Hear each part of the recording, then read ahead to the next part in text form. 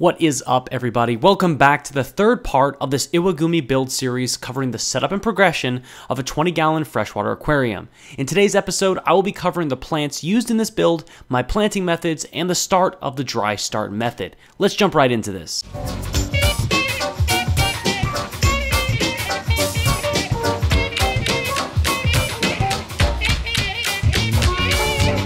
The first plant used in this tank is my S. repens. I'm using this plant as a filler choice between the hardscape to create more obvious lines along the aquascape. I received this from Aquatics in great shape, though I underestimated the total number of stems I would need. Because of that, you can see me using an X-Acto knife to cut a few of these pieces so I have more plant to work with.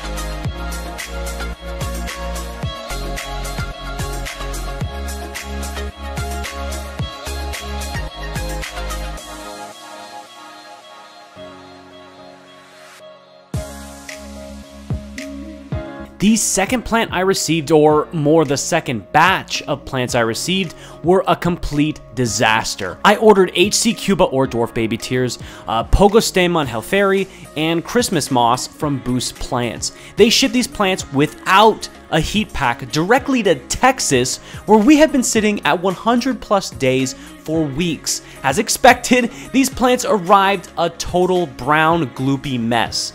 I tried working with at least the HC Cuba, but I ended up deciding to scrap the entire lot of plants as I have no intentions of starting this build off worrying about my primary plant feature kicking the bucket. In the case of full disclosure, I did get a full refund for my plants. However, I will not be ordering from Boost Plants again as their shipping methods show a clear lack of planning and care. Anyways, about a week later, I got my hands on some new HC Cuba. However, no one locally propagates Pogostemon Helferi, so I decided I may as well add that plant in the future, just not right now.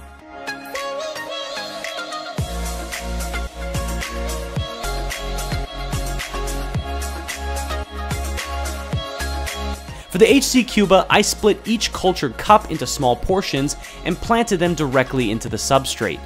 Originally, I tried using my tongs to plant the tiny bundles, however doing this was extremely difficult as I didn't want to add too much water for the dry start method. I opted instead to use my fingers, which worked out just fine, though some of the left and right sides where the rock is close to the glass made this a bit of a challenge.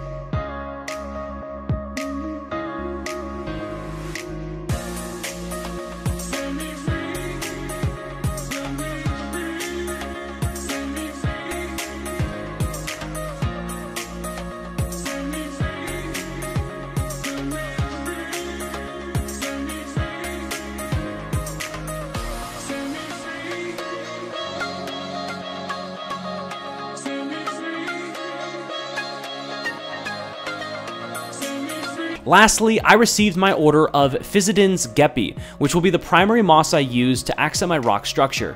As part of the dry start method, I decided to try my hand at the dairy-free milkshake method of planting moss. For those of you that are not familiar with the milkshake method, this is where you literally blend your moss with water, add yogurt or buttermilk, and brush the mixture onto your rock structure. The yogurt or buttermilk add nutrients to allow the moss time to flourish and attach to the rock. This, of course, can only be done during a dry start. However, the end result can provide a much more natural and unique look. Now, the biggest downside to this method is the possible risk of mold growing from the yogurt or buttermilk. This can kill all of your moss, so it's a risk I wasn't particularly interested in taking. That said, we arrive at my dairy-free methods, air quotes. This is not a proven method, so I'm taking a risk here just by itself. Instead of using yogurt or buttermilk, I opted to crush some of my aqua soil, the ADA Amazonia, add it to the water, and mix the moss blend with that instead. Aqua soil will of course have the nutrients plants need, so hopefully this provides the same results as the latter.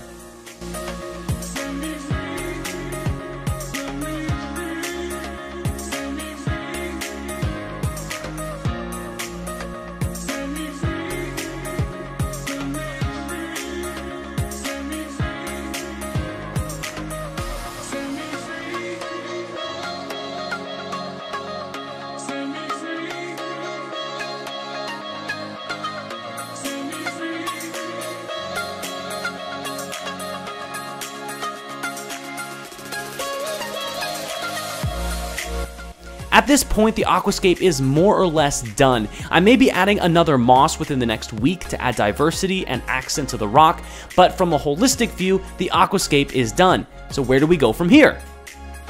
Well, that's where the dry start method begins. I'm not going to discuss the dry start method in detail as there are many videos out there already that do the exact same thing. But the quick of it is that we are growing certain plants immersed such that they benefit from a CO2 rich environment with a lack of algae or other known or unknown factors. To accomplish that, I'll be leaving cling film wrap above the aquarium for the next 3 to 4 weeks minimum with daily spray downs to provide the moisture these plants need. We are in essence creating a mini greenhouse. So that's pretty much it. Over the next few weeks, I'll be releasing update videos on the dry start method and the plant's progress. Once we get closer to that being done, I will show you my pressurized CO2 setup and plans to eventually flood this tank. Overall, I really like how this hardscape and aquascape came together. I wish there wasn't so many issues with the plants, but you know, it's minor when compared to all the work that we've done so far, and of course the work we will do down the road. Anyways, thank you all very much for watching. If you're interested in watching the progression of this build, gently press the subscribe button. My name is Aaron, this is Aaron's Aquatics. I'll see you guys next time.